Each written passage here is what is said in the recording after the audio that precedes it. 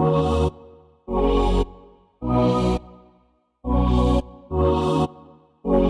everyone, thanks for tuning in. Annual house value growth in Sydney has topped 30%, while Canberra has become the second most expensive capital in the country for a house, as signs emerge that nation's runaway property market may be starting to cool.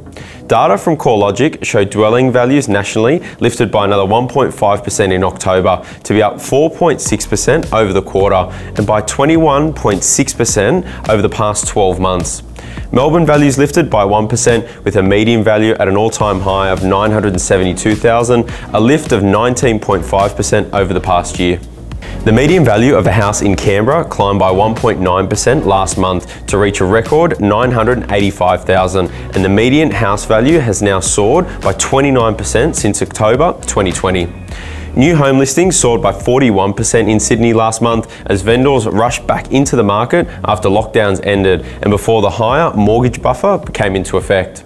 The latest SQM research data shows total listings jumped by 25% in Sydney during October to 29,000, the largest monthly percentage increase on record.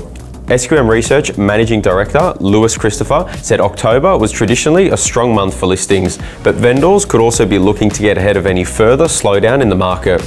With this jump, we've seen a strong shift in the amount of buyers attending open homes and therefore a reduction in competition at auctions.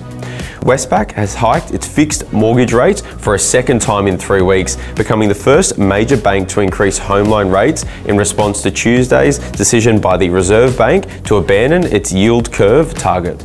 Westpac pushed its 3-year fixed rate for owner-occupiers up by 21 basis points to 2.29%, and the 4-year and 5-year fixed rates up by 10 basis points to 2.69% and 2.99%. Due to the increased stock and interest rate rises, we have no doubt that now is the peak of the market. We're already starting to have conversations with clients that are looking to sell in 2022. So if you're thinking of making a move and you want to sell at the peak, now is the time to start a conversation. That's all for today. Thanks again for tuning in, and we look forward to seeing you out and about.